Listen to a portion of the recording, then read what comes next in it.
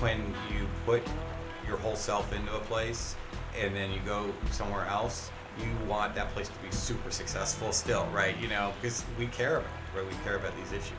So that's what I really hope for the organization, is it continues to look to find new and creative means to engage the region and tell the story. I think if the organization does that, it will be incredibly successful.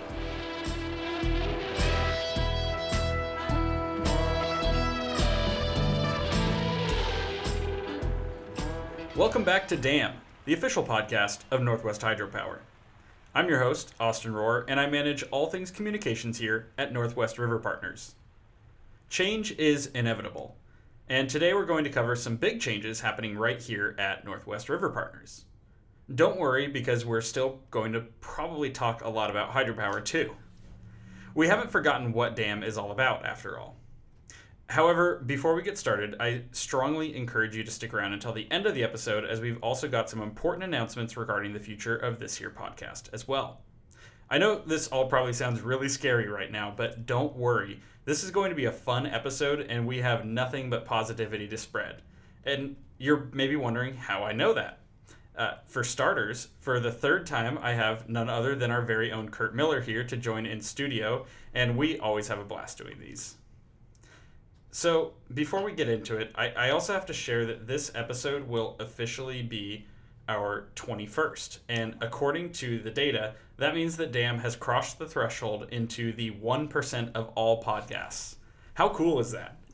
Oh my gosh, can I talk yet? Yeah. Oh, that's amazing. Yeah. No, that's amazing. Seriously, and I can imagine that you think about, for instance, restaurants or like nightclubs, right? You hear that like they're all out of business within a year, right? It's only the best can survive, and you have put together the best. So I mean it. I love the podcast. Thank you. I'm not at all surprised, but that's really cool. It is, and the other thing too that is worth pointing out is like, I think typically podcasts do about one episode a week, and we know that's not sustainable given our workload and the complexity of doing this particular podcast with this subject.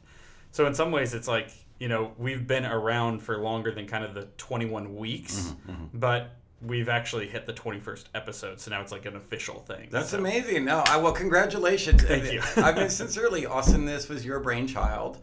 And so I've been so excited about what it has become, and everyone, by the way, who has been on the show, because I know a lot of them, and they're like, oh, Austin's so good. I mean that, fully, like, he made it really easy. He's very professional. You even have your professional radio voice. You do such a great job. And I'm not at all surprised that we made that threshold. But it also, and I do want people to understand, for those who are tuning in, gosh, it's a lot of work. We don't know exactly when we're going to get guests on sometimes, so the cadence can be really hard. I know one of the podcasts you were up till after midnight editing because you needed to drop it, or I think it was until midnight because you had until midnight to drop it before it would come out in the right time. So there's all the behind the scenes stuff that people don't think about. It takes that to make something successful. Definitely. But we are the official and only Northwest Hydropower podcast as a result, so very, very proud of that. And I appreciate the feedback, and I really appreciate everyone that we've had on up to this point. And I look forward to everyone we're gonna get to have on as well. But I also do have to thank you as well. Obviously, the support to do this. It's kind of a crazy concept of like, is anyone actually going to listen to this, right?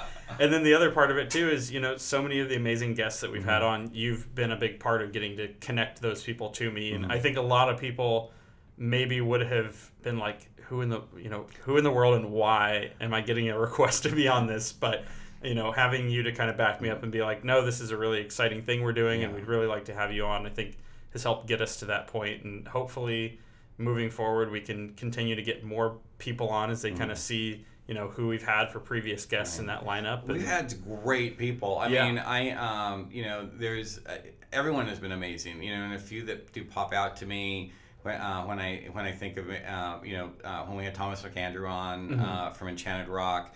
because I'm a kind of a person with a power supply background. Yeah. And so to me, that was just awesome to kind of hear about kind of the power supply side, but also the microgrid stuff. And he's been around for a long time and the engineering stuff. So that was really cool. And then I know Bryce Yonker from Grid Northwest. He did a really good podcast that was awesome. Greg Cullen from Energy Northwest. And then maybe my personal favorite was Rick Dunn. You know, when he came on and talked about kind of you talked about kind of resource adequacy requirements and things like that. And but it's just such a lesson. Like, they're all teachers. Yeah. And I think that's what I really liked about it is I tune in and I have a background, but I still learn things. And so to me, that's what makes it awesome. And I know I'm leaving some really great people out, but those are some that just really stuck in my mind. Yeah, they've all really cemented for me having the belief in what we're doing here. I mean, it's like no matter how much we spend the time with this, there's always so much more to learn. The more perspective I gain from all of these different avenues and walks of life, and people that are in some way or another involved with hydropower, you just start to understand how not only how complex it is, but also how important hydropower is in areas that you couldn't even possibly imagine if you sat down and try and brainstorm. Yeah. So it's really been it's like on a personal level, it's been very good for me to gain so much perspective. You're learning a lot of stuff, right? Yeah. And I hope that all the people that are listening are learning too. No, there's something about that, right? Yeah. But with that being said, I guess the first thing right off the bat is we should probably talk about why you're back on today and get into the big news. Yeah, so is that for me? Is that cute for me? Yeah. As you know, I've been at Northwest RiverPartners for almost 5 years, and you've been there for almost the entirety of that almost 5 years. And by the way, my lame but running joke is I had to hire Austin because I had no one to direct. I'm the executive director, and I had no staff. So, like, what is an executive director without someone to direct, right? Yeah. But anyway, Austin has been amazing. You've been amazing to work with, and I've already expressed that.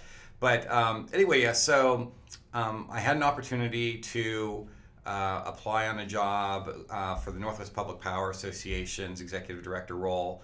And Northwest Public Power Association, I would say, is kind of like a sister organization or, whatever. They have, I think, about 155 members across a majority of the western United States. So a little bit bigger footprint, including Alaska, and then also British Columbia. So that's pretty cool. And they deliver a few things. One is they have a top-notch training and education program. So, for a lot of utilities, especially for public power, a lot of them are smaller utilities. They can't necessarily have their own trainers on staff, especially for all the things that they need people to do. So, in some ways, you could say that these organizations outsource that job to NWPPA. And then, but they also do public policy work like RiverPartners does. They are a pro-hydropower organization, which was an absolute requirement for me. And but they also are working on other really important issues for utilities in the West. And then they also actually have an excellent communications department, which some of the folks there, and a lot of their communications are really kind of member focused to keep members informed. So it's a little bit different than what we do, but I think there's a chance for us to meld some of that stuff. I think that we could, I think NWPPA could do some more outward-facing things as well if they were appropriately staffed, for that work, and also help lay the groundwork for good public policy. So I think there's some exciting things there. But anyway, they hired me, so that's the short version. I went through the whole process. And I will say that just so you guys know, who are listening to the podcast, it was a really hard decision for me. I love what we do at Northwest RiverPartners. I love who we do it for. We genuinely are out there fighting for communities who depend on hydropower for affordable, reliable, clean energy. and that is, it's a staple for life, right?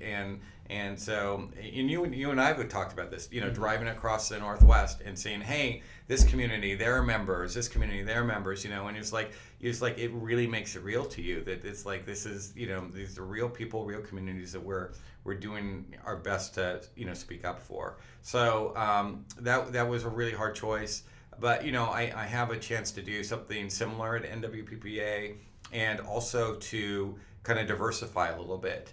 And I'm excited about that. I'm excited to diversify. But the other really big draw is I didn't have to actually move very far away from you. Northwest RiverPartners rent space from NWPPA, so they're our landlord. Right. And so I'm literally just moving upstairs. So that was another requirement. I'm like, I'm not taking any jobs where I have to be more than like 100 feet away from Austin. So I did. For context, we're recording this the day after our annual meeting. Right. And I got 2 really interesting questions last night specifically about you going upstairs. Number 1 is, how many times do you think you're going to accidentally walk down here because you're just going through the routine? I think every time. I think every time.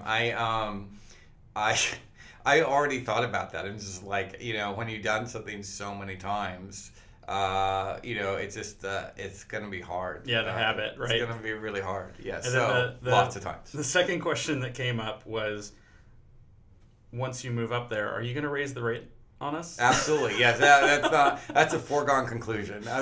Our board already asked me that. I'm like, yes, absolutely. Rent's going. I can't keep getting away with it.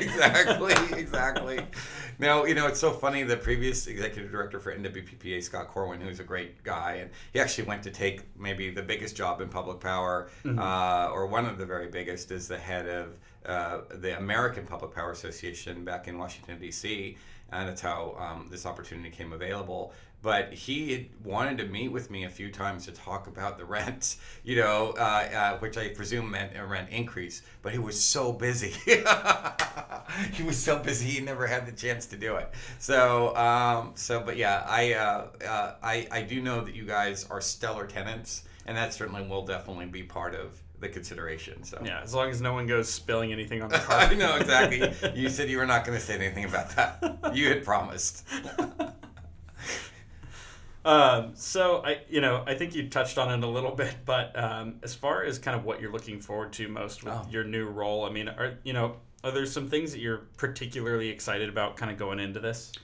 Yeah, I mean, I think one thing, and you know this really well, we have a one thing that's really exciting, and maybe to start with the first most exciting thing is that I get to work on behalf of many of the same communities, right? And that's super cool. And I being in public power and getting to do that work, it's really meaningful work. And so to get to do that, even on kind of a little bit bigger scale, because the geographic footprint's bigger, we have more, a little bit more membership. That's very cool. So I'm excited about that.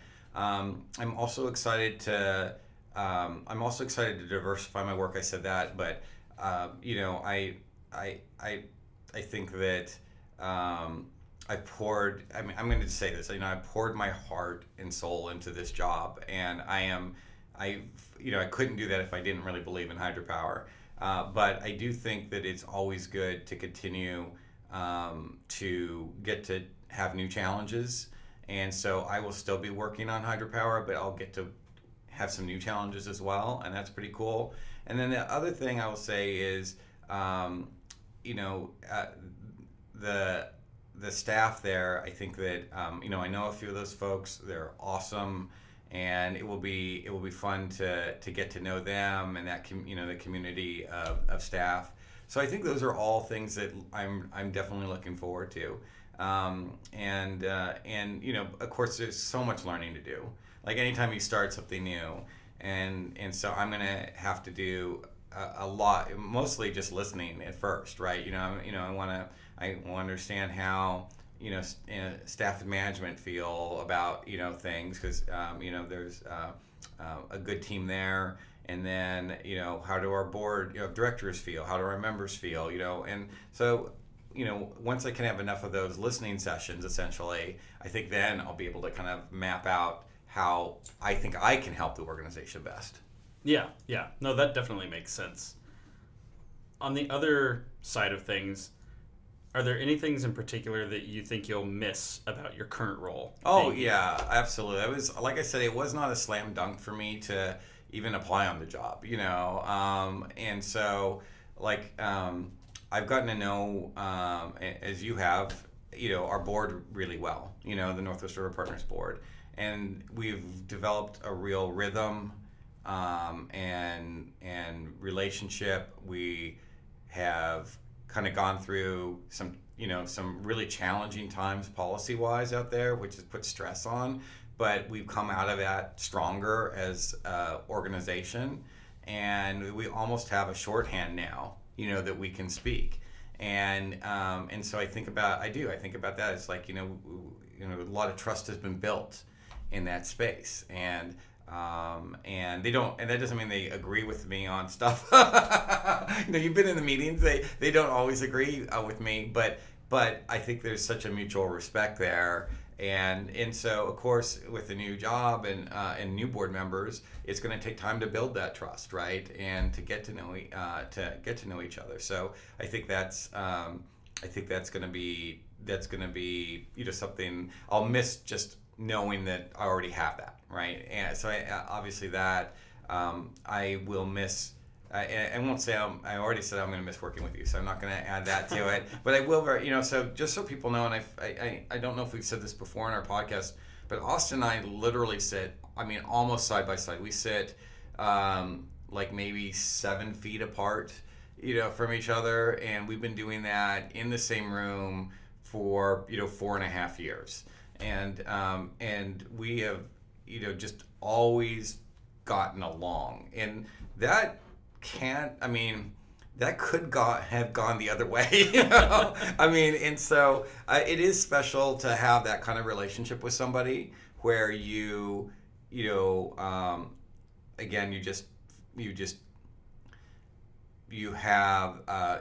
a closeness and a partnership, and that's also not easily replaced, right? So I think that's hard. The other thing, though, is, and I don't want to really let this go entirely. I've gotten to form a lot of good relationships in the agricultural community, and just some of the best people that you'll ever meet, right? And where RiverPartners has agricultural members, NWPPA, I haven't looked at all their associate members, but I don't know if they do as much. And so I definitely want to maintain those relationships. I would definitely miss that if that went away. That would be hard.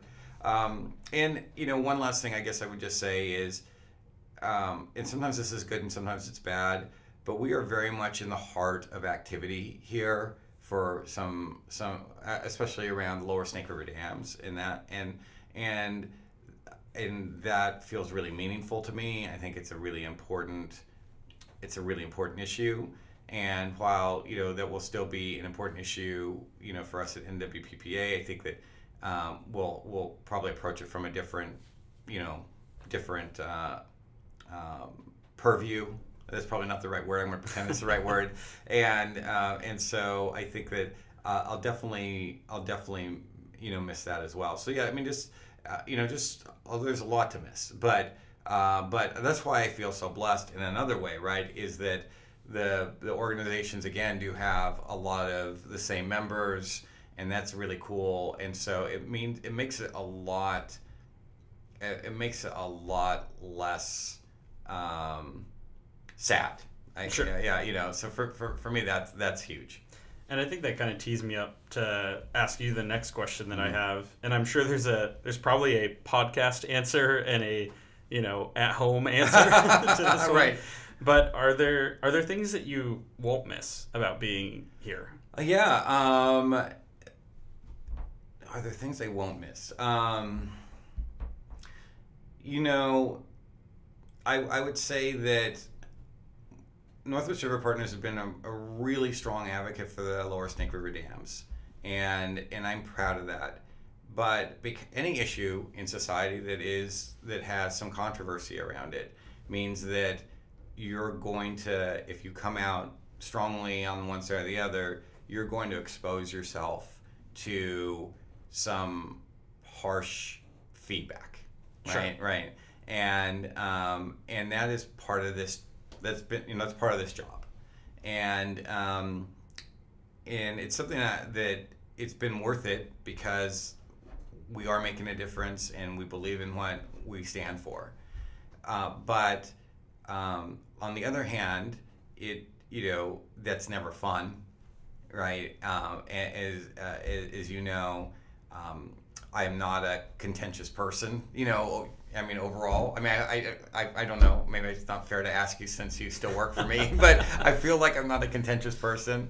But I think that constant, and it's not from everyone. We have a lot of support and a lot of supporters, but there are, of course, in every crowd, there's a vocal minority, potentially out there on any side of any issue, right? So I'm not pointing fingers at anyone, but I'm just saying that, you will occasionally get some hate mail or Sure. or hate voicemail or things like that, and I think that I won't that's something I won't miss. Yeah, yeah. I mean, I think that you've handled it very well. Some people I think could take it very personally, getting some of the emails and phone calls that we have over the years. Right. But, I think no matter how well you take it, there's always that piece of it that, like, you're going to feel a little bit of it at least. It just reminds you of the negativity that can be in the world. Yeah. I think so. Yeah, I don't take it personally. Like, for the people out there who, might, kind of go over the top on some of this stuff. I mean, generally speaking, they don't know me, Right. So I know that it's not personal in that regard, right? There's a kind of they see a symbol or something, right? But it does remind you. It's like kind of the stark reminder of the strong negativity that can be out there sometimes, and that's less fun. Sure. Sure. And I find myself more and more in the past few months, especially, telling people that we really tried in the early, I would say maybe the first year of being at the organization, to work on being more collaborative on the issue and really break down some of the walls when it comes to I mean, ultimately it's going to be controversial, right? But can we find a way to make it so that it's not so contentious, so it's not such a hot issue? And there wasn't a lot of receptiveness that came out of that, of like, oh yeah, let's do it. It was like, okay, I guess if you guys aren't going to come along, like, right. That is what it is. And we'll keep trying, and our arms are always open to Right. it, but I think that's something that has been always an uphill battle, is trying to find a way to be both, truly about what we believe in, which includes standing up for the lower Snake River dams, Right. while also recognizing that, like, it just creates this natural rift that we would love to see become, at least a little bit more closed in, or go away altogether if it was possible. Yeah, no, that's really well said. I think that when we came in, we were fresh to these issues, right? I mean, both of us, and we're trying to figure out where we were on some of them, and we've talked about that a little bit. And but the one of the things I definitely wanted to do when I came in is kind of reach across the aisle, not in a partisan, because it's not Republican Democrat, but across the aisle in terms of people who wanted to see, and specifically we're talking about the lower Snake River dams, right? But who wanted to see the lower Snake River dams removed, and my thought is, we can agree to disagree on some things, but still work collaboratively on others, right? And one place where we've had really good success with that, I would say overall, is with different tribal entities. I think that in of course every tribe is its own nation and is sovereign and has its own perspectives on things, right? And so I don't want to paint too broad of a brush when I say tribal or tribes, right? I think it's important to understand that they're not monolithic. But I would say that with some of the tribes and some of the groups that represent them, we've been able to find some really great common ground, even if we agree, even if we disagree, maybe specifically on the Lower Snake River dams. And then there are some tribes that we worked with who their issues aren't at all related to the Lower Snake River dams, right? And so that's actually been even an easier place to find a common accord, right? Which is really cool. And in my sense is even with the tribes who we haven't found that space with, because that is like the big issue for them. I still have a lot of respect for them. The place where I think I was more disappointed would be with non-tribal groups, is that it felt like with some of those groups that we would meet with, that it was really like, if you're not for me, you're against me, and that again, that's not universal, but I'm just saying that there was definitely some of that, and so that was, I didn't necessarily anticipate that, and I think that's unfortunate. But I'm going to say this, and I'm not trying to be self-serving here. I try to have a short memory about things like that, and I think that I would certainly be willing to work with any of those organizations on common goals, right? And I think that's really important, and we'll continue to see. I think one thing that we have proven over the last, and maybe previous to this too, we just weren't here, right? But I think one of the things we've proven over the last 5 years is that we're very much willing to talk to anybody, to engage in meaningful conversations, and that we so we do care about so many of the same issues, even with people who disagree with us on certain things. If you were to ask all of the parties involved in the debate, do you care about salmon? I think everyone would sincerely say yes. Do you care about vulnerable communities who depend on affordable electricity? Absolutely yes. Do you care about healthy agriculture? Absolutely yes. Do you want electricity in your home that's reliable, even when the wind's not blowing and the sun's not shining? I'm pretty sure yes. And so there is like this hope of commonality, right? And again, like I said, the place where I feel like we found that the most in terms of people who, people think might be opposed to Lower Snake River dams is, I think we found the most commonality with the tribal community. Again, and that's not to say that it's not universal. Again, not too broad of a brush, but I think that we made progress there, and I'm really proud of that. But candidly, I love all our partners. When we think about the people we work with, and in us in the public power space, we love public power people. They're awesome. Seriously, Oh, yeah.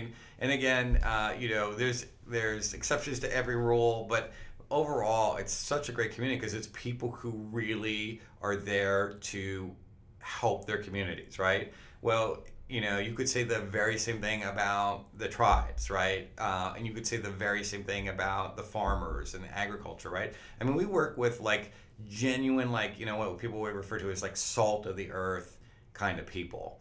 And that is super special. Not everybody gets to do that. And so, yeah, that's something I definitely don't want to leave behind. You asked what I might miss. I don't want to leave that behind. With some of those groups that we've made we've made strides with.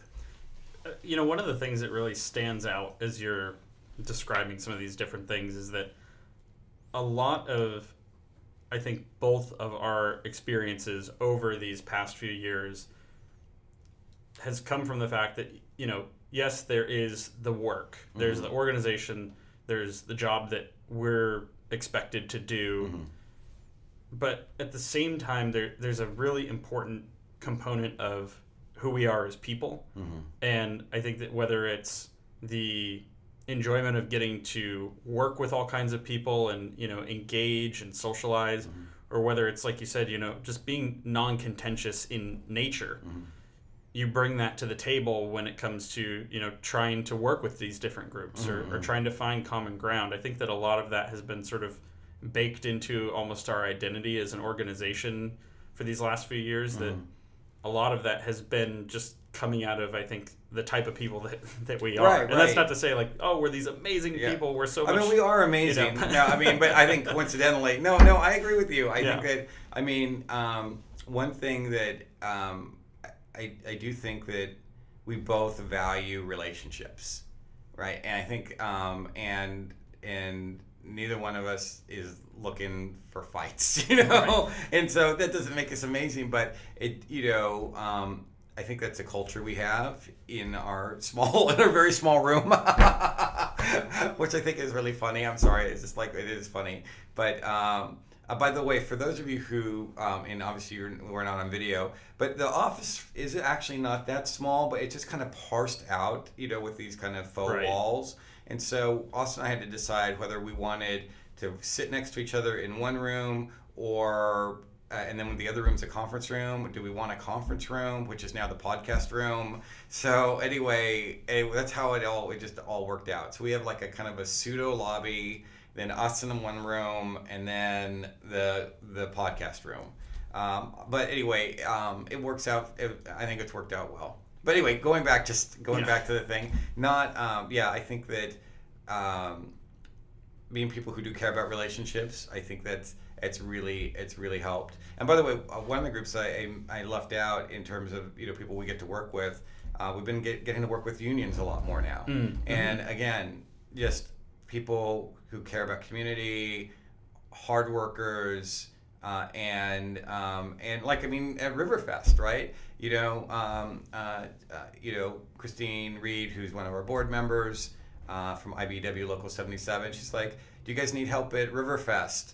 And it so turned out that I was going to a different event that day for one of our members. And so I'm like, yeah, we could help. We could use help at Riverfest. And she's like, well, hey, we've got a couple of, IBW folks who would be happy to staff the booth with Austin. And I was just like, that's awesome, right? Oh, yeah. And what's great, about them is just, again, just willingness to roll up the sleeves, but also,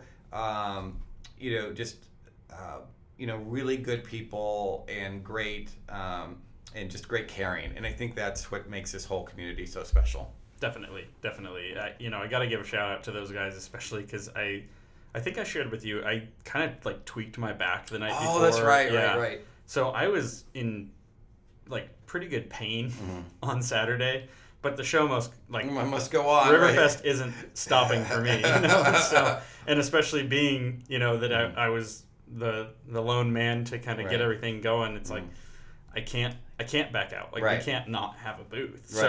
Having them there was so tremendously helpful for me. And then I did also feel bad because one of the two guys had shoulder surgery recently. Try saying that 3 times. And he actually ended up kind of getting stuck doing a lot of the cornhole. Oh, no. Like it was the way the dynamic kind of flowed throughout the day, where like, based on where people were at and who was kind of talking to who and everything, the kids just kept coming up. They wanted to play cornhole, and so he's like down there with one arm picking up the beanbags. So we just had this kind of, 2 out of 3 of us were injured in some way, but we all made it work, and we had a great time. So that's awesome. Yeah, I'm so appreciative for all of our members, and really happy that they've volunteered their support for things like that. Yeah, it's really fun. Very cool. Kind of moving on from there, do you feel like you have maybe some specific lessons that you've learned during these last few years so that you could share about, leading this organization and takeaways that you've had as a result of that? Yeah, that's such a good question. I shared with you just offline earlier. It's like sometimes I generally don't speak before I think, but I will speak before it's fully baked sometimes. and it's such a thoughtful question. I'd love to give it some more consideration. I have learned lots of lessons, right? I mean, I think that a lot of those lessons are just observing people Mm-hmm. and just seeing, how much people who are offering help, how important that is, or whatever, right? Mm-hmm. I think that those are some things. But if I was gonna highlight it, I would say that this has been the most meaningful job of my life, and the reason it's been meaningful is because it's an opportunity to help communities, right? It's an opportunity to help people, making sure they have access to you know to something they really need. Yeah. Yeah, which is, again, it's clean, affordable, reliable electricity, which is provided by hydropower, right? That's really cool. And so every day I feel really motivated. I feel motivated by those, for serving those communities, but I feel really motivated by like the utilities, their leadership and the members that we get to interact with. They're awesome, right? I mean, there's really good people. And so it's just like, I guess I've learned that getting to work for good people, for a good cause, it's like it's really special. I don't take that for granted. And I know, I worked previously for an investor-owned utility, and I think that they probably feel the same way. I think I feel a closer connection to that, in the kind of advocacy work we do. And so anyway, I think that's one thing. The other thing I think is, I've learned things about myself, right? But I one thing I would definitely say is, for us who are hydropower advocates, is that there are folks who would rather we not tell our story, Mm-hmm. right? And they can kind of browbeat you a little bit, on that, and kind of frown upon it. But we have such an important story to tell. Like, electricity impacts so many different areas of life and in society. And I learned more about it on one of your podcasts. As a matter of fact, when we think about, okay, yeah, not only do we need the Lower Snake River dams for the irrigation that they provide in terms of the water, but then it takes a lot of electricity to pump water out of those reservoirs. And that's not just in eastern Washington, it's wherever you have irrigated crops, right? So farmers rely on affordable electricity maybe more than almost anybody, right? Yeah. I mean, that's really huge for them. And so you think about, you think about that connection, and you think about in terms of, climate change concerns, and how important, hydropower is if we're actually, if people actually want to achieve these clean energy mandates. You cannot do it without hydropower. Yeah. And that is absolutely, a fact, for this region. About half of our total electricity comes from hydropower.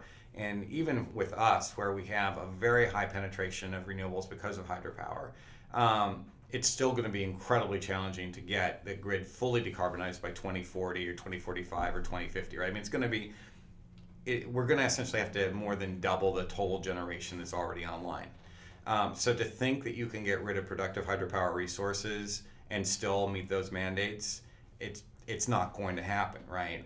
And so from my perspective, it's one of those things where it's like, okay, yeah, so hydropower is immensely important to trying to achieve these mandates. And I think that if you believe that climate change is the threat that many scientists believe it is, you have to support hydropower. So I think so you've got that, and then there's other things. I mean, in terms of other emissions, not just CO2, but if you think about the emissions that come from coal plants, and to a lesser extent from natural gas plants, much greater extent from coal, but that can really harm the health of people, right? That's not something that you get from hydropower. And so there's just so many different ways in which electricity and how it's produced impacts, the whole of society. And so I think that we need to tell that story. And as you know, I've traveled around telling that story a lot, and not only just through our ad campaigns, which you've managed, which you've done an amazing job at, but just kind of in small community groups and in city clubs and all those things. And it's interesting, people get it once they see it, right? Yeah. And so I would say, don't ever let anyone tell you that you can't tell your story. So that's the lesson, right? That was I know it was a long, winding road to get to the lesson. But the lesson is that that we have to tell our story, because if you don't tell your story, that void will be filled, right? And so I really wish, there's some hydropower supporters out there who are more quiet on some of these issues, because they don't want to be controversial, or things like that, or perceived as controversial, right? But everyone who believes in the resource but doesn't tell the story is leaving a void, and that void will be filled, and in ways that probably aren't helpful to the to the communities that they serve. So I think that's probably the biggest lesson I've learned in terms of the work. And there are probably a dozen others as well, but I think that's one that really is standing out to me today. Mm-hmm. What do you hope to see from the organization after you've transitioned out? That is a great question. I really believe in Northwest RiverPartners. When you put your whole self into a place and then you go somewhere else, you want that place to be super successful still, right? Because we care about it, right? We care about these issues. So what do I want to see? I think that I want to see members to continue to support the organization. I think they will. We just had our member meeting last night, as you mentioned, and I think there was a lot of enthusiasm in the room. Definitely. And hopefully that's not because I'm leaving. but it was there. I think people get it. People get it's like, yeah, we have mapped out a course where we will get that story told, and so I think and whoever the next executive director is, I certainly want them to have the freedom to put their own stamp on the strategy of the organization. I think it's really important. But I think that we have identified a good path to success, and mostly in Austin, it is. And if anyone wants to know what the secret is, right? The secret is just getting the word out. I mean, it really is. It's a simple. Our data always shows. Because we do polling all the time, it always shows that the more people know about hydropower, and I'm talking the whole picture of hydropower, I'm talking all sides of the story. The good, the bad. Right. But the more people know about it, the more that they support it. So for us, the magic is just making sure that people hear it. And so again, we if we don't tell the story, the void will get filled in other ways. We have to tell the story. So that's what I really hope for the organization, is it continues to look to find new and creative means to engage the region and tell the story. And I think if the organization does that, it will be incredibly successful. You did mention it, so I have to ask. Yeah. Should the supportive listeners of this podcast, and to some extent myself, have any reason to worry about who will lead RiverPartners next? Well, so I'm really excited, and of course you know this, is that we got an amazing interim executive director in Heather Stebbings. Heather Stebbings was the head of the Pacific Northwest Waterways Association, and she worked in that organization previously. I think that she may have spent, I don't know if it's like, I'm gonna say like 13 years total or something like that at that organization. And essentially they're, again, another sister organization, and they mostly represent kind of ports and barging companies and some agriculture and things like that. But she really gets the river system issues in a way that that just someone who wasn't working on kind of the front lines of these issues just couldn't get in a short period of time. Yeah. And so her coming in, it will be, for the most important issues facing us over the next few months, it will be very seamless. And I said this last night, but I feel so much less guilty about leaving because I know that she'll come in and just do an amazing job. And she's not interested in doing the job full time or permanently, but she will be an amazing interim. Yeah. And give us time, us time. When I say us, but give the board and the organization time to find just that right person to fill in on a permanent basis. I say permanent. That sounds. No one has to do any job forever, but we'll just use that as shorthand. Yeah, I mean, all joking aside, I think we're definitely in good hands here, and the organization's in good hands. So whether it's me or the people that really enjoy listening to this podcast and don't want it to go away, right. I think we're all going to be okay. No, we're good. I mean, one of the things, and you and I obviously have developed a very close working relationship and friendship. And when and of course, when your boss in a group of two people, announces that he's going to go do something else or she's going to go do something else, right? You're kind of like, well, I wonder what that means for me. And the very first thing I said to you is, there was a strong organization here before we got here, before I got here, and I think it's even stronger now that after these 5 years later. And so, and we have a very committed membership.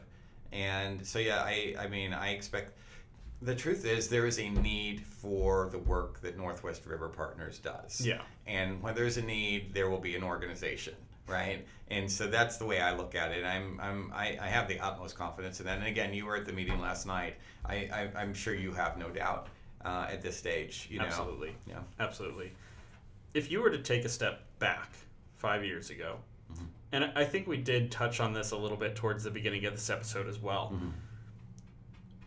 We were both very fresh, I feel like, mm-hmm. coming into sort of the hydropower specific space. Mm-hmm. We both had some experience coming into it with energy, utilities, things like that, mm-hmm. but really getting up to speed on... And motocross, don't forget motocross. and that, of course. But getting up to speed on the actual, really nitty-gritty details mm-hmm. with the hydro system. Mm-hmm.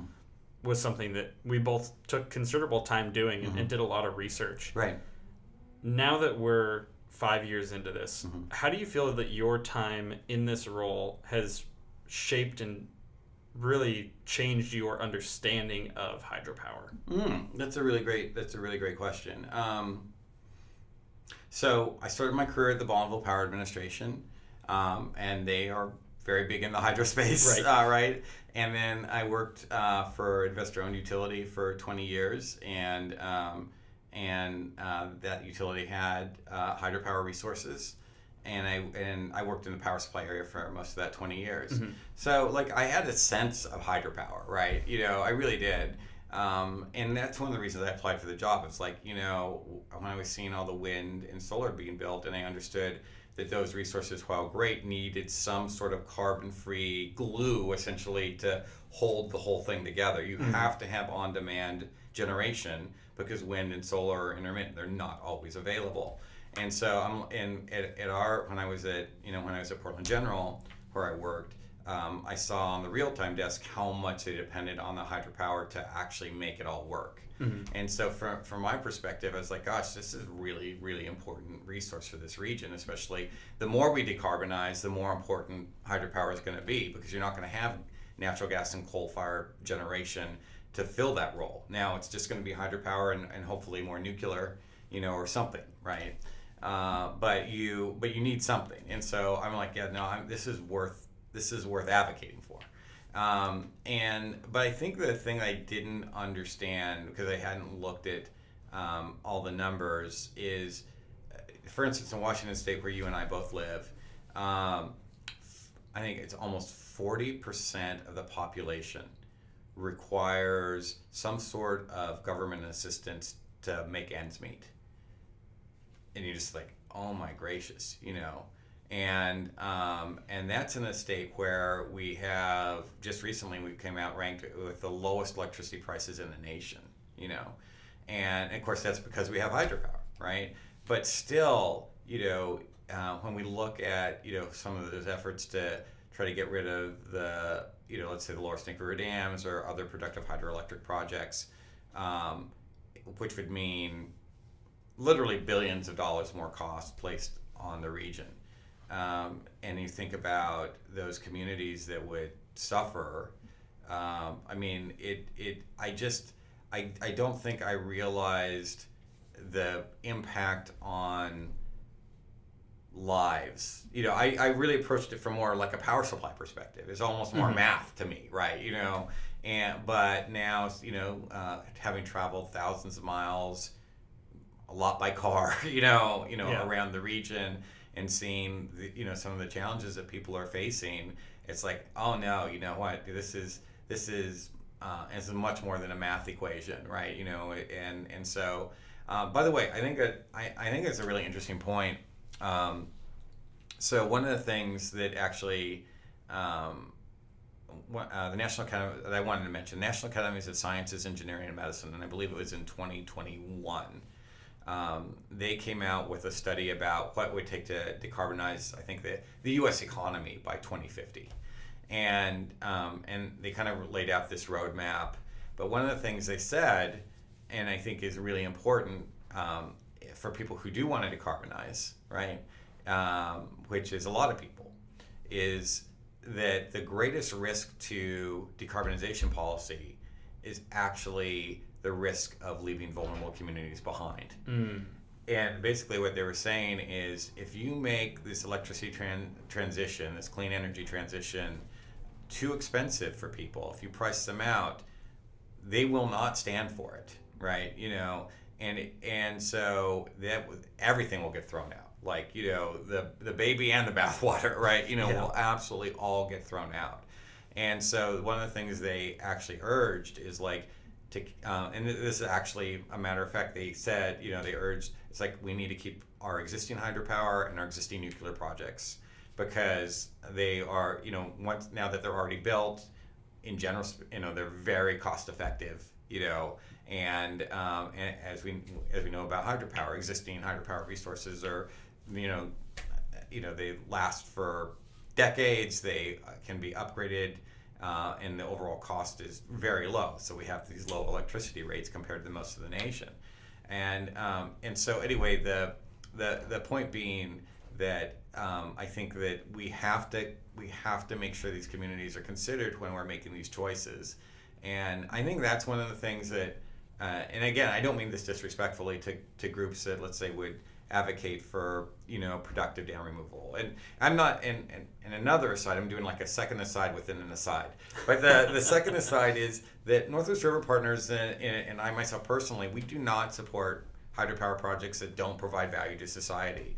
It's like, if they're not providing value, because they do ecological damage, right? I mean, it changes an ecosystem, so you have to get benefit from it for society, or there's no reason to continue to operate, right? Yeah. And so, in the case where you have like old dams that don't produce very much electricity and have no fish passage, it's like Northwest RiverPartners isn't trying to keep those dams, going. Like the Elwha River dams, right? No fish passage. I think no electricity or very little. I mean, those dams should have gone, and they did, right? And so I think that those are success stories as well.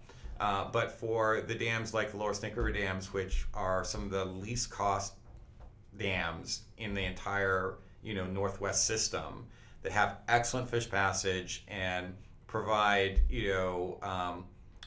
electricity enough for, at times millions of people, it's like, you're just like, those dams have to stay, right? Yeah. And so, kind of then weaving that back, I just think that when I look at this, I think that that's what's so important, is people have to understand we have to look at this whole thing holistically, and so that's the part that I think gets missed when people are very myopically focused on, let's say, the lower Snake River dams and salmon. And salmon are important and they are sacred. And I think we need to look to do things for them. But I think if you're only looking at salmon, and you guys can't see me, but I have like a fake microscope or telescope up, and like you're only looking at salmon, and you're not thinking about this broader sociological impacts of all the different things that would be impacted, then I think that you're missing the picture of, and even for fighting climate change, right? Climate change is the enemy of salmon. And if you get rid of some of your most valuable climate fighting generation, long run, that's not good for salmon either, right? So I think if you look at everything from this bigger picture, it's very hard to justify getting rid of these resources that so many are dependent on. Your myopic example, I think, is really interesting because whether it's, like you said, the salmon component, the climate change component, or even you brought up the math equation, I think those are all really important things to consider when you're looking into your own heart and sort of wondering, where you stand on the hydropower issue or where you stand on the lower Snake River dams. And I think even when you look at, say, some of the groups that would like to see the dams taken out, are you looking at it from the perspective of, fighting against the structure, the physical, right. Like I'm going up against that big hunk of concrete in the Right. river, right. and I want to see that thing come down? Or are you thinking about, the people that are depending on the energy that's producing? And I think so many people are focused on that, whatever that myopic thing is. Right. I think they're focused mostly on that more often than not. And so that goes even for us being supportive of hydropower. Right. Going back to your math equation example. So I really appreciate the perspective that you're sharing on that, because I think that sometimes you say holistic, I don't mean you, I mean, people say holistic, and it's like, oh, okay, yeah, we're looking at the big picture. We're going to look at salmon, climate, whatever. But it's, the people that are depending on that energy are probably, I would say, the majority of what makes up that holistic picture.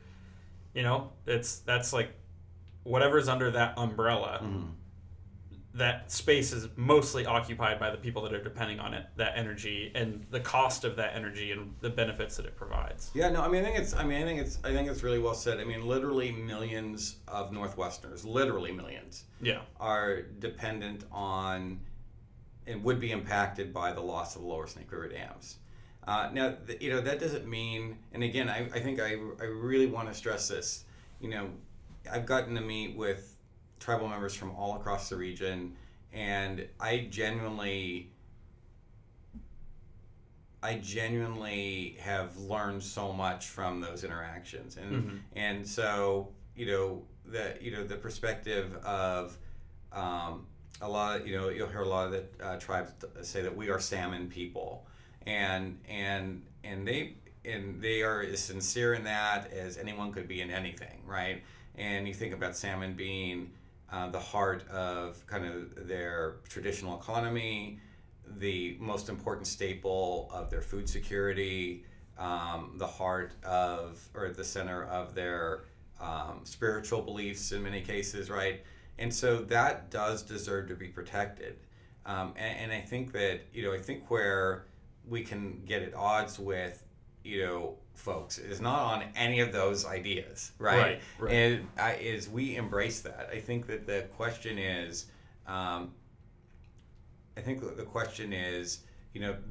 for dams that were built with fish passage, right? And so not like Grand Coulee Dam, which absolutely blocked passage to fish, and now, which I'm really excited about, we're going to start studying, and RiverPartners supported this, the Upper Columbia United Tribes proposal to study reintroduction of salmon above all those areas. I think it's so exciting. Yeah. I think it's great for the region, and there is no question that those dams are the reason why there aren't salmon above there, and there's an amazing opportunity for us to correct that. Right. So I think that's awesome. But when we're talking about the lower Snake River dams or dams that have excellent fish passage, they are not the reason why there are not more salmon in the river. And by that I mean I can give an example is what we've heard from tribes, and of course they're not official records, but kind of trying to go back and anticipate how many salmon used to come to the Columbia River Basin. And it's estimated, I think, somewhere between 6 and 16 million salmon used to return to the basin every year. And so many times we've heard this quote, before the dams were built, 16 million salmon used to return to the Columbia River Basin. And that is almost true. And why that I mean is there may have been 16 million salmon, and it may have been before the dams were built, but they don't say, these groups that use that quote don't actually say how long before the dams were built, right? Yeah. And so the federal government estimates that between 1915 and 1938, when the first federal dam was built on the Columbia River, that about 1 million salmon returned to the river each year during that period. And what really happened was in the late 1800s, European settlers came out and tragically, and of course they had a different worldview, but they tragically absolutely fished out the river. You hear about these giant fish wheels, so essentially almost like vacuums, just sucking out, one species after another, to the point where, I think that the first fish hatcheries were built like in the 1880s or something like that. Yeah. And they build fish hatcheries when there are not enough fish. So they essentially, displaced salmon in the ecosystem, both in the ocean and the river. And so we've seen this period where, we actually have more salmon returning now than on a decade by decade basis. We've seen an upward trend from when Bonneville Dam was built. The reason I bring that example up is if the dams aren't the reason that salmon got reduced, getting rid of them is probably unlikely to be the cause of salmon going back to historical numbers, right? And so I think that's something that, when some groups say, oh well, yeah, we have to get rid of the dams because of the salmon, you do have to look at this, at the historical. Is like, the dams did not, at least, the lower Columbia dams, lower Snake River dams, they did not drive down those salmon numbers, right? What really drove those salmon numbers down happened far before those dams were ever built.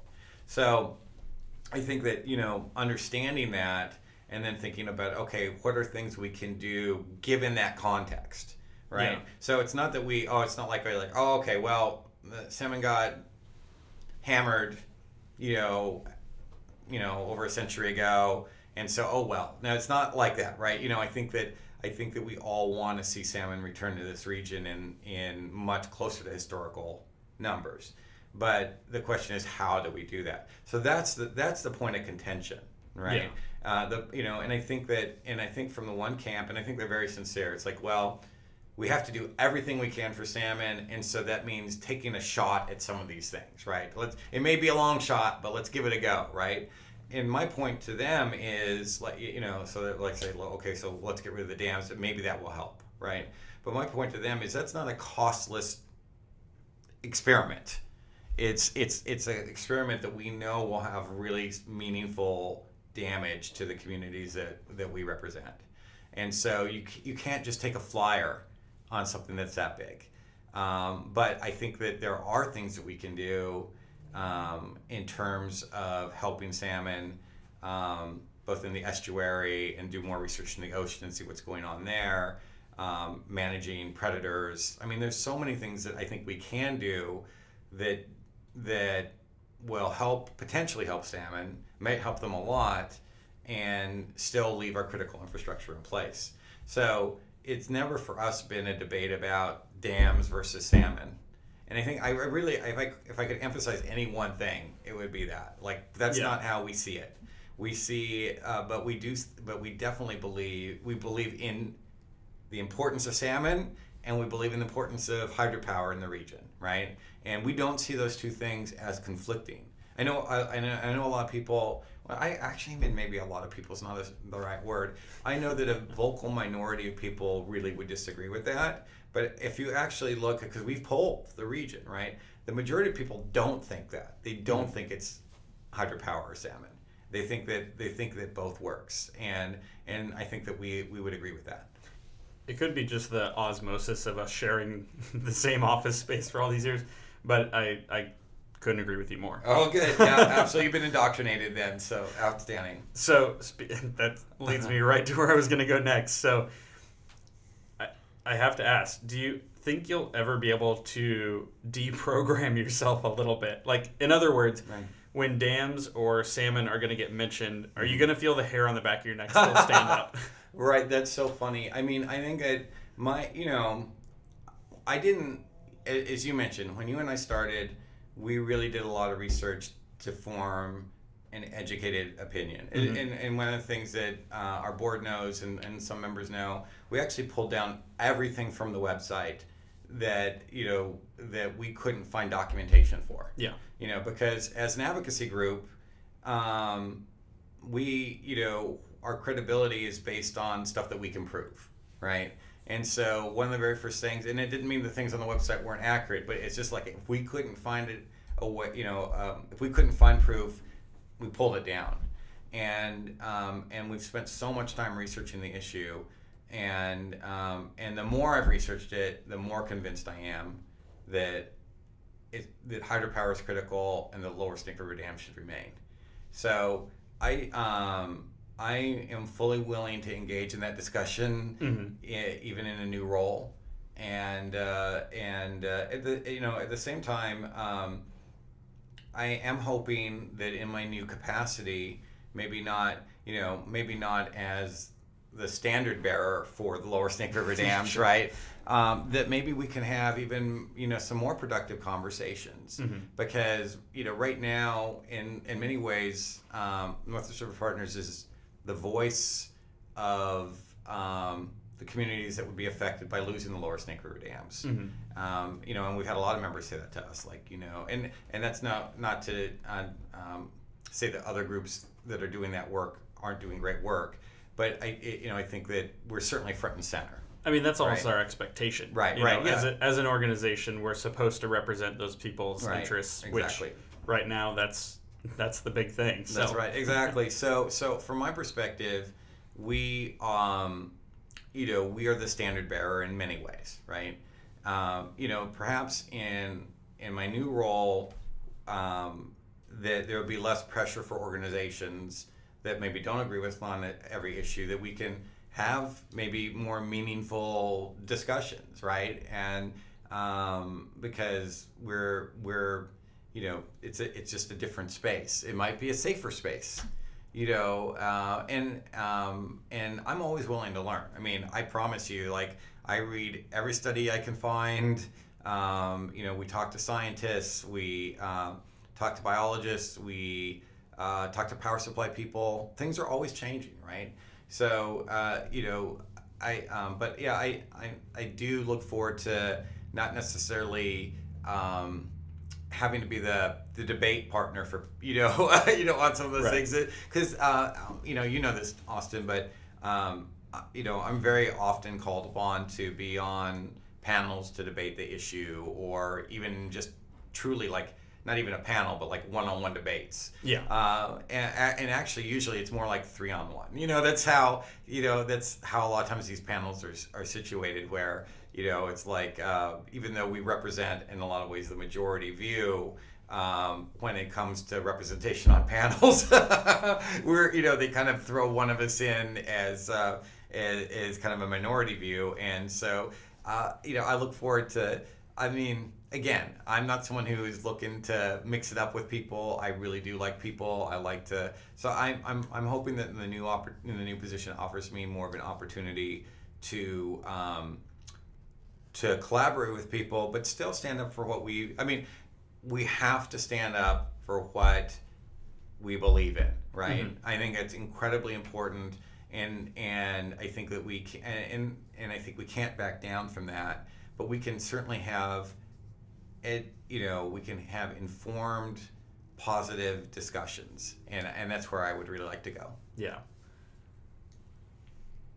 When we speak about the membership that we represent as an organization, out of all of our members, who's your favorite? No, kidding. Vigilante Power. I said that on the podcast with Thomas. I love that name. It's the best. It is got to be the best name for utility anywhere in the nation. Yeah. But no, what we were really good at. You don't have to pick a favorite child out of exactly. the 100 that we have. But seriously, maybe out of when you look at our membership and also to just the opportunities you've had as well to go and speak at different places and be on panels and things, were there some that stuck out as maybe your favorite places you got to travel to? Oh, yeah. So this is really funny. At first, I hadn't spent I grew up in the Northwest, but I hadn't spent much time in the Tri-Cities. And when I used to go out there, especially as a kid, you're like, oh, there's not much out here, right? So, but I've grown to love the Tri-Cities. Now of course I'm not a kid anymore. It's changed. There's more stuff. There's a lot of activity there actually. But I also think that there's been so much appreciation out of that community for the work that we do, that you feel a strong connection. And so I think that I've definitely that's been a place where my heart has changed how I feel about that place in a very positive way. And so I think that's great. I will say overall, just pivoting slightly, I do like being on policy panels. I think it's really cool. And I usually learn something, and I think that there's a great opportunity. So that's something I do want to continue to do in the new gig, and I'm excited about that too. Definitely, and I'm sure Rick Dunn will be really excited to hear you call out the Tri-Cities. Yeah, absolutely. Now Rick from Benton PUD is. We have a rivalry in terms of who can fit the most slides into a 15-minute presentation. And by the way, he totally blows me away. He's got 3 slides for every one of my slides. So, but he does tease me about that. That's awesome. Yeah.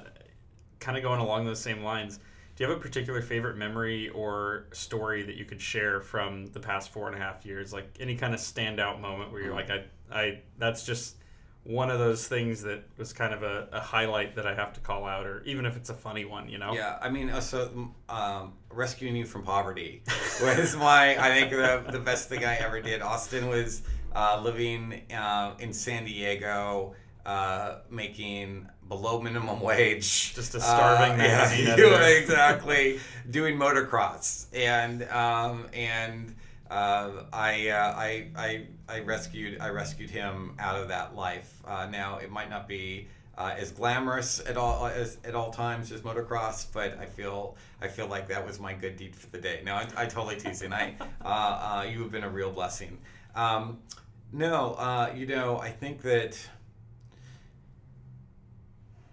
I think I will say that in 2022. When Senator Murray and Governor Inslee came out and said that they were going to look at whether or not they thought it was a good idea to breach the lower Snake River dams. I think they actually did that in October of 2021, but they were going to use the first 6 months or 7 months of 2022 to make that decision. We saw that as kind of a red alert moment, where especially for Senator Murray, being a very senior senator, the most senior senator in the Northwest and one of the most senior senators in Congress.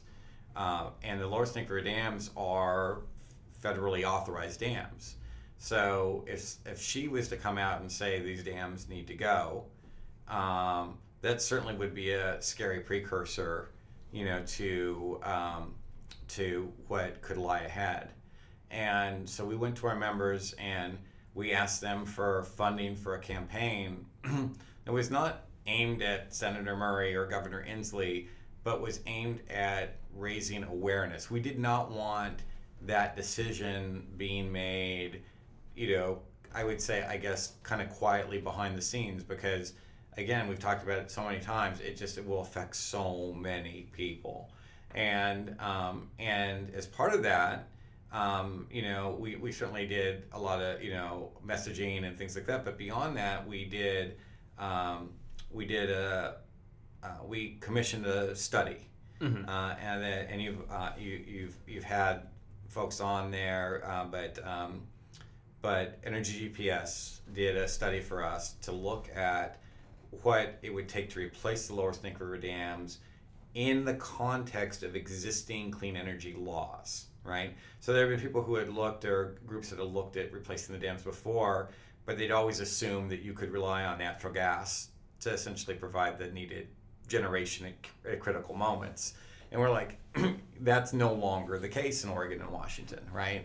And the laws that have passed mean that, by 2040 or 2045, respectively, you're not going to be able to rely on those resources. So what does it look like just to rely on solar, wind, and batteries, basically, to achieve those goals? And one of the things that they found, which I thought was fascinating, was first what they did is they said, okay, let's look at what it would take to actually get to those clean energy goals with the dams in place. And so what they did is they looked at that timeline, and they said, okay, we're going to have to build, essentially, again, I mentioned, over double the existing amount of generation that we have on the grid right now in 20 years to make that timeline. And then the thing that was most interesting, though, that they did that I think no one else had done at this point, I don't know if still anyone else has done since then, is they actually looked at the last, I think it was 10 years of build out of renewables in this region, and said, okay, we're going to assume, we're not just going to assume that that's the rate of build out of new generation going forward. They actually doubled it. They're like, okay, let's say that we get really aggressive, we double what's been done in the last 10 years. And then they kind of sketched out what that would look like. And what they found was, even doubling that rate of generation build out, that we would not get to a carbon-free grid until 2075, and that's with the Lower Snake River dams in place. So full 30 years after the mandates have said we're supposed to be there. And then if you lost the dams, Lower Snake River dams, it's another 5 years on top of that, right? And we were able, and it was a really well done study, and it got a lot of attention in the region. And I think it really helped shift the way that policymakers thought about things. I don't think people knew how far behind we are on getting to these objectives, and so I think that helped shape opinions. And ultimately, Senator Murray came out and said, and she said this multiple times now, is that we just can't afford to get rid of the Lower Snake River dams, given existing technologies, and that we're a long way away from being able to get to that point. And I think that was a huge relief, because again, here's someone who could, has a real say in the future of the dams, and just to have her come out and kind of land where we've been talking about, right? But at a very political, the political pressure out there around these issues. And so it was just great to see her stand up for the math. Essentially, I mean, that's really what I would call it. She stood up for the math. And it's not always easy to do, but her recognition there was really important. So to me, we had asked a lot of our members in terms of providing funding for this overall effort, which was a campaign and polling and studies, and to be able to help be part of a really good outcome. I felt such a sense of both relief and really like we had done something important. So I think that was probably, to me, the biggest moment, because we asked for a lot of faith from our members, and so many of them rallied behind that effort. Certainly. We're getting down to the end here, and as you are, I'm sure, well aware, we always kind of close out on the whole advice theme. Right. But given your previous experience on the podcast, right, and also just sort of the theme, the subject, the reason why we're here doing this today. Mm-hmm. I thought instead maybe I could hit you with some more specifically tailored questions on the note of advice to kind of close things out. Yeah, that sounds great. So the first one right off the bat, what advice would you give to the next executive director of Northwest RiverPartners? I'd say give Austin a raise. No, I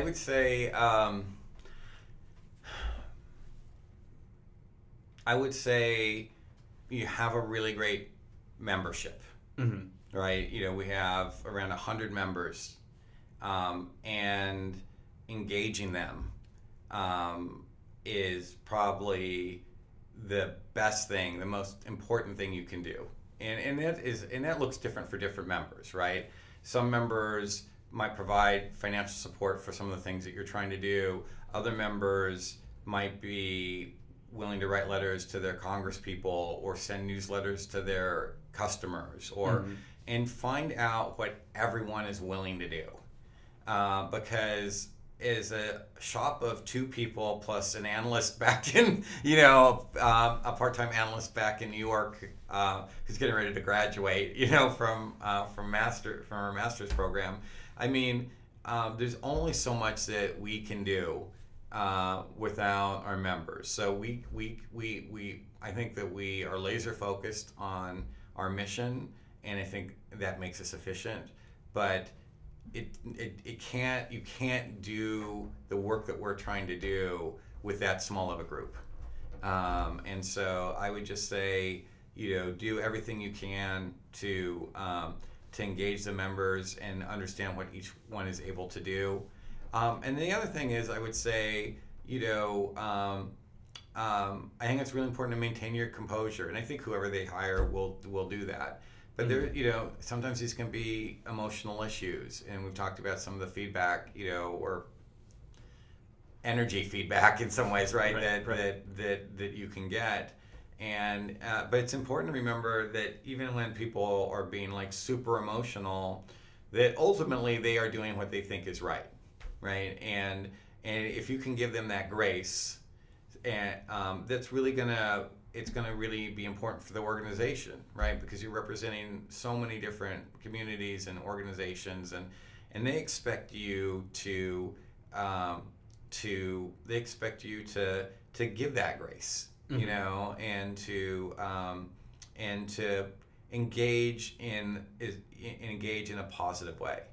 And I have done my very best, throughout this 5 years, to always engage in a positive way. And I think that ultimately that's really important.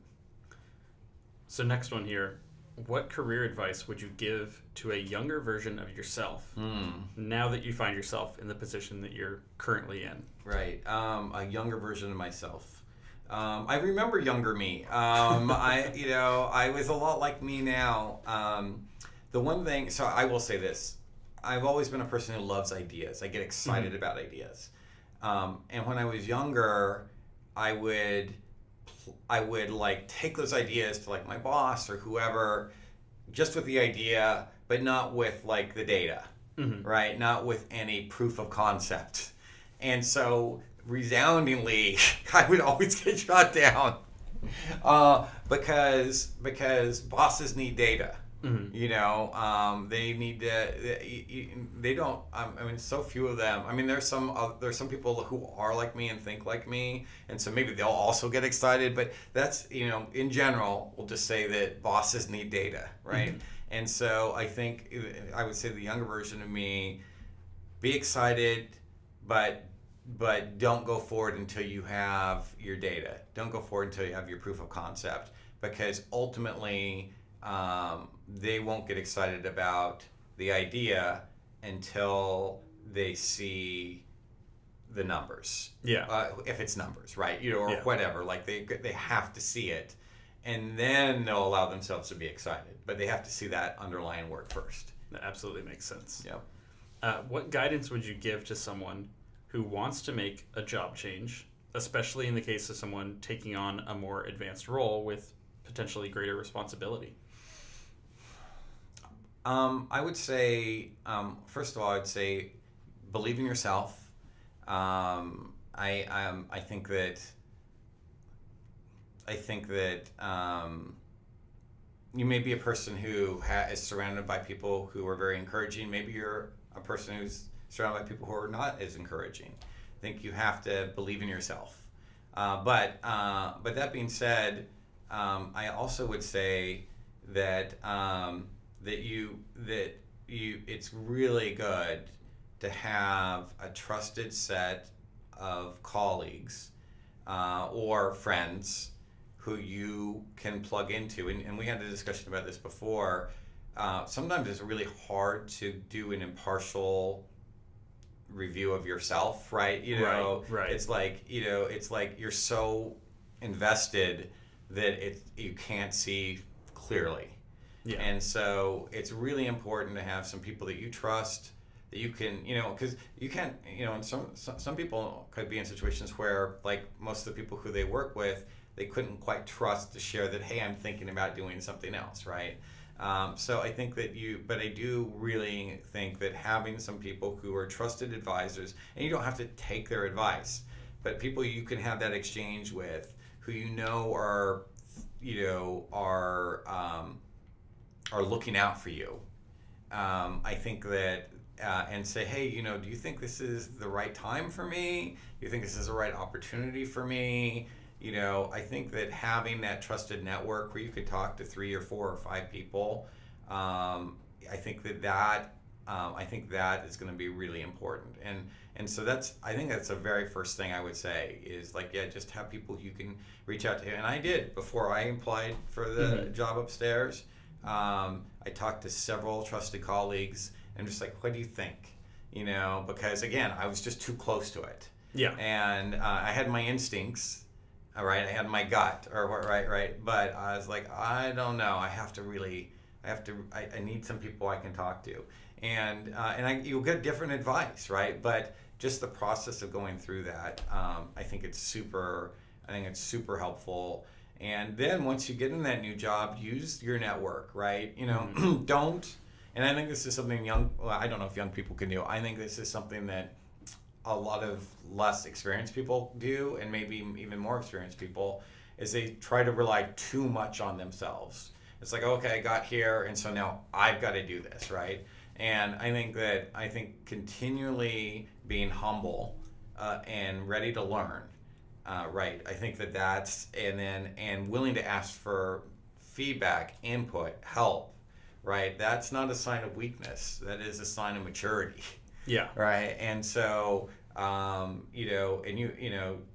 you'll do so much better, and then you'll feel less lonely. Like, it's scary if you only have you to solve every problem, you'll freak out. You'll get scared, and it won't be. You'll have a shorter career in that space than you want to. So yeah, I think that just. Being willing to give yourself grace. So I was talking about giving grace earlier. Mm-hmm. Give yourself grace, and don't think that you have to do it on your own. So being in the position that you're in, mm-hmm. already being in a high-level role, going mm-hmm. to another mm-hmm. high-level role, mm-hmm. it's no secret that in those more advanced positions, the interview processes are maybe a bit more strenuous. Yes. Than, say, going for your entry-level job, or, maybe making a lateral move. Right. How do you nail a lengthy interview process? Chocolate. Actually, this is true. So for my interview for upstairs, it was a 2-hour interview, and then like a 30-minute lunch, but with the people you're interviewing with. So I still think that counts as part of the interview. Sure. And then another 2-hour interview after lunch. So it's like a 4.5-hour interview. And I'm sure people have gone through worse. But that's a long time to be on, right? I mean, let's face it. If you're in an interview, you really need to be at your very best, like all 5 hours. Yeah. And so I realized after my first 2 hours, I'm like, I am fading. Like, I was doing well. I had adrenaline, right? But after that, I was like, I'm starting to fade. But I had brought 2 chocolate bars in case of an emergency, and so I used both of them. I'm pulling pulling the plug. I'm breaking the glass, you know. And I ate both of them, and it did. It gave me that boost to get through the afternoon. But no, I mean so it's funny. But I think that I would say for those big interviews, you really have to prepare. I mean, you have to prepare. You know, they're expecting someone who understands the vision of the organization, who has done the research on the organization, who has his or her own vision of where they might go with the organization, has great examples of where they've been successful in areas where that organization has needs. I think that you have to do all those things, and then the other thing you have to do though is you have to take a deep breath, right? You have to be you have to be in a space where you're focused on, you know, your excitement for the role, not on how am I doing, or, you know, blah blah blah, or, you know, it's like for me that's a secret. That's actually the secret to me for public speaking, right? Is I got really good advice from a former colleague named Kristen Stathis, who used to work at Portland General Electric as an officer there, and I think is doing consulting work now.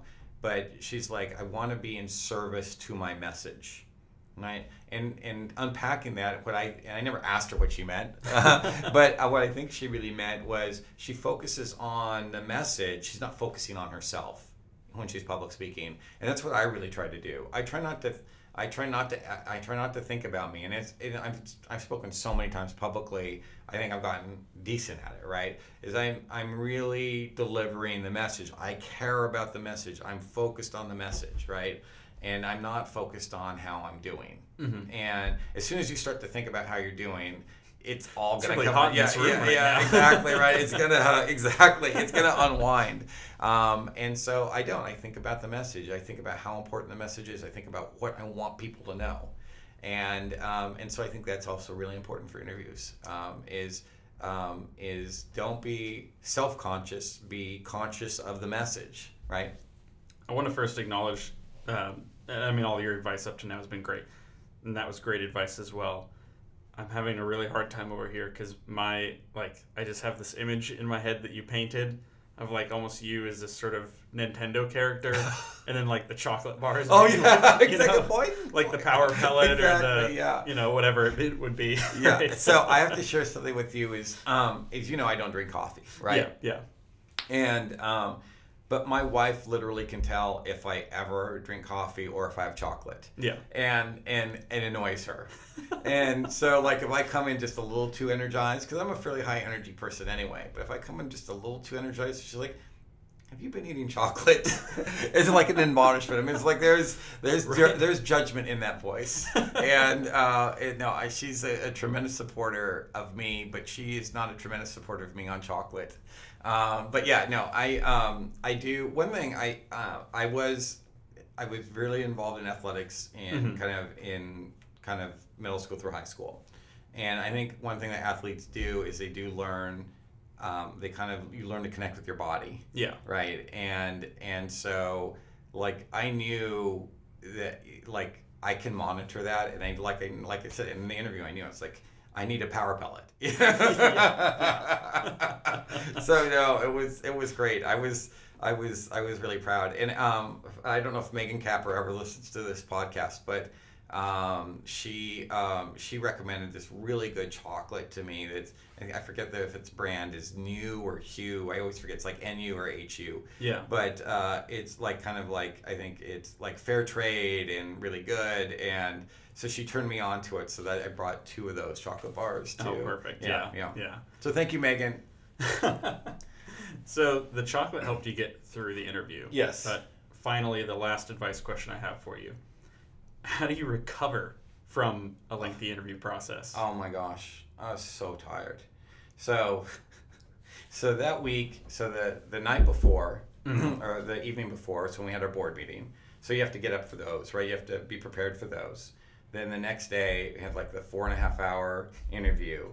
And then the next morning, really early, I had a presentation to give up in the Olympic Peninsula, and it was like a 3-hour drive. I think you were in my hometown. Yeah, exactly. Yeah. And so I was, after I got back from that, I slept so long. I was just exhausted. I mean, I think you can only be up, for so long. And so I think my advice, for people is give yourself space to know that it is tiring. It's almost like if you go through anything that's really emotional, I always tell people, give yourself space.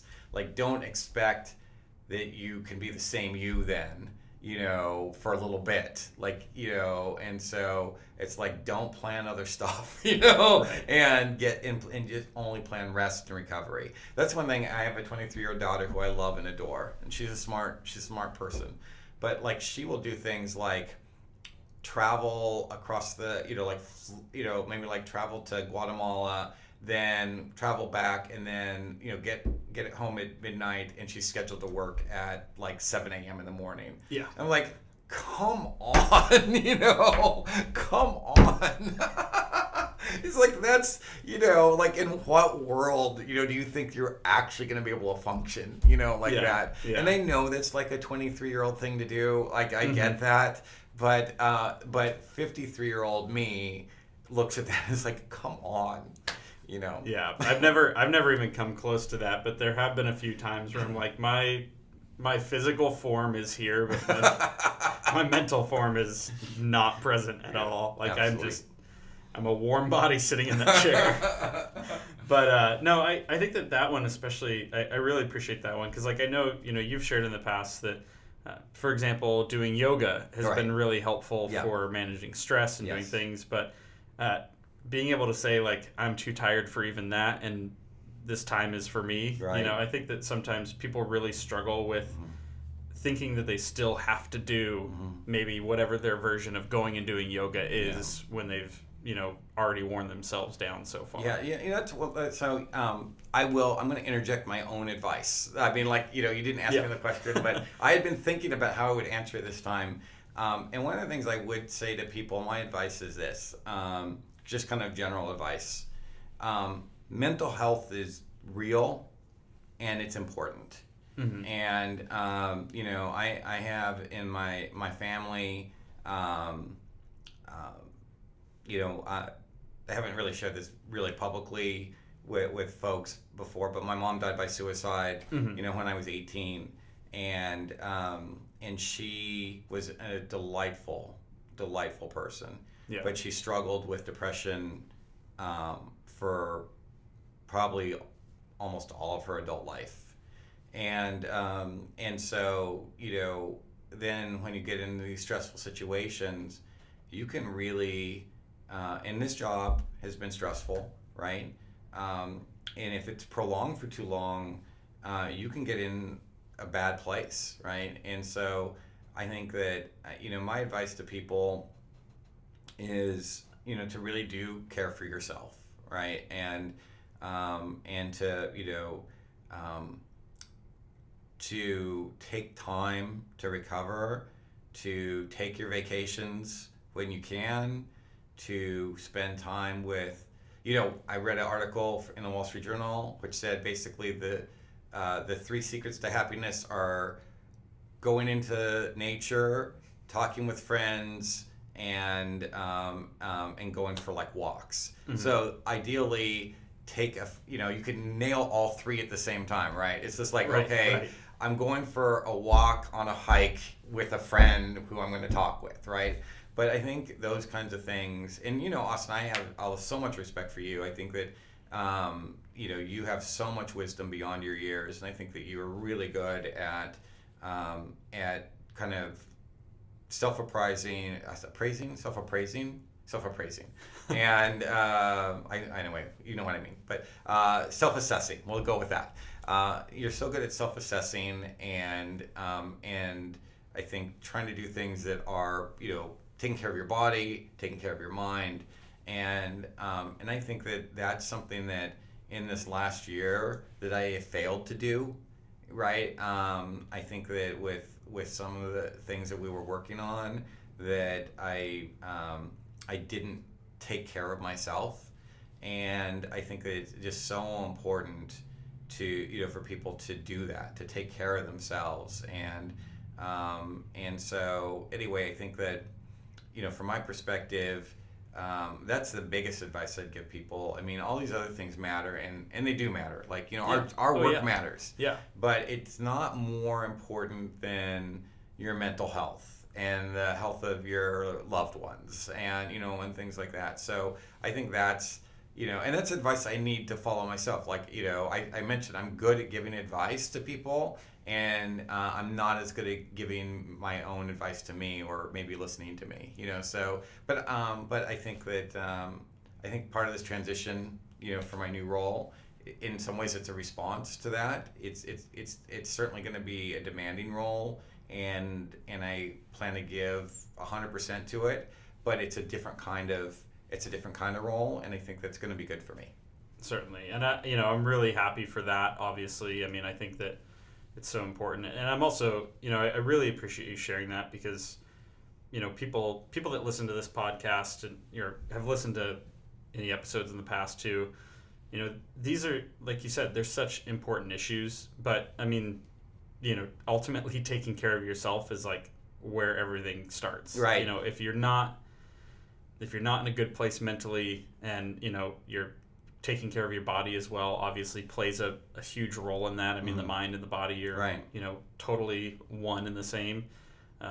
It's kind of like, what good is the rest of this stuff? Yeah, right? Absolutely, right, exactly. And without that, and we think about one of our dear friends, who is our former board chair, and I won't name his name, but who went through a severe cancer scare. And one of the things he really is like, don't be like me, in terms of, like, he had gone too long without taking care of things, Right. And of course he's had a miracle, literally, the prognosis was so much different than where he is right now, and it's just amazing and such a blessing. But yeah, I think that we have to go back to taking care physically, mentally. It's all connected. That's the other thing, right? It's not like we think separately, taking care of our bodies or taking care of our minds, right? And your body is part of your mind, and your mind is part of your body, right? It's all the same. So yeah, I think that's really important. And so I think that's my going away advice. Well, I really appreciate that. Objectively, I think all of your advice is great. And also personally, your advice in everything from my resume, which, helping me with really storytelling and kind of, building up myself in my resume, rather than just making kind of almost like a bullet point list of what I've, what tasks I've had or whatever, helped me so much in getting to where I am. Obviously, it led to you hiring me, right? So that worked out all right. But I've been incredibly grateful for that, and grateful for all the advice and mentorship over the last few years here. So, thank you for that. Thank you for getting to spread some of that today with everyone else that's going to get to listen. They haven't had the privilege of 4.5 years, but they've had, basically 3 episodes now of getting to have some of that. So that's amazing. And I wish you good luck in the new role, and I hope that the view upstairs is really good, and every now and then you come on down to visit. Absolutely. And there'll be chocolate fish here, so you'll have to come down and get more of those. To get a chocolate fish. So I do want to. I definitely don't want to end the podcast without saying to you what a important place you have in kind of in my life. And it's like I said, it's just impossible to work with someone as closely as we work together, and you just without developing a special kinship, and you're amazing, and again, for those who don't know Austin, he's just such a great, thoughtful person, and the other thing that's really great about Austin, and there's a lot of things, but the other thing that's really great about Austin is, he's willing to offer super thoughtful input, But if he doesn't know, I'll just say, I don't know. And I think that's actually a great lesson, right? When I was your age, I sometimes had really thoughtful advice, but I always felt like I had to, if someone asked me, I had to come up with something. Right. And I think that you're really good at it. It's like when you have something thoughtful, you offer it, and if you don't, then you're just like, I don't know. and I think that's really great too. But anyway, you're a tremendous partner. You're a tremendous asset to Northwest RiverPartners. And I'm really grateful that you're here for this organization, and I know that you just in every aspect you have such a bright future ahead of you. Thank you, and I have such a crippling case of like imposter syndrome, right? That like I hear compliments like that, and I'm like, that's just can't possibly be me. But it's hard to take a compliment, isn't it? Yeah, it's really hard to take a compliment. I think everyone struggles with that. Yeah, so my gut is always like, oh, deflect. Right. Don't accept this compliment. No, I appreciate that so much. Thank you sincerely. And speaking on behalf of myself and really, I mean, all of us in public power, especially given where you're going, it's not goodbye. It's just see you later, right? Yeah, absolutely. See you around. It's going to be see you soon. Absolutely. And as we talked about before, I'll probably accidentally come in here all the time. I look forward to it. Okay, great. Well, thank you, Austin. Thank you for having me.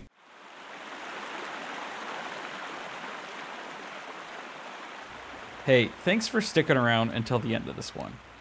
I know we definitely ran a little longer than usual, but this was such a great conversation that I couldn't imagine cutting out really any part of it.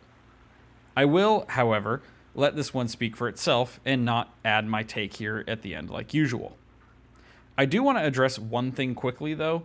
I never technically said who spilled what on the carpet in our office, and I won't go throwing stones in this glass house anytime soon, as there was this one instance where I accidentally launched my chicken, vegetables, and rice all over my chair and the area around my desk. And then there was this other time that I dropped a bowl of Japanese curry in front of the microwave, and I promise you, these were all thoroughly addressed, but nonetheless, these things happen. Anyways, I asked you all to stick around to the end, so thank you to those of you who followed through. We are cooking up some great future episodes of Damn, but as you can imagine, I've got my work cut out for me these next few weeks. Now, that alone wouldn't stop us from doing a normal thing, but the holidays are also creeping up quickly, and that means scheduling guests during this time is really a challenge. We're going to do our best to deliver at least one more episode on our regular schedule this month, and then we're going to pump the brakes come December. Now, rest assured, we will be back in 2024 with the same schedule, the same format, and the same great audio content you've come to know and love. In the meantime, though, you can keep up with us by following NW RiverPartners on Facebook, Instagram, X, YouTube, and LinkedIn. As always, you can get in direct contact with us at nwriverpartners.org. Just go fill out our contact form with whatever you'd like to share, and we'll happily get in touch.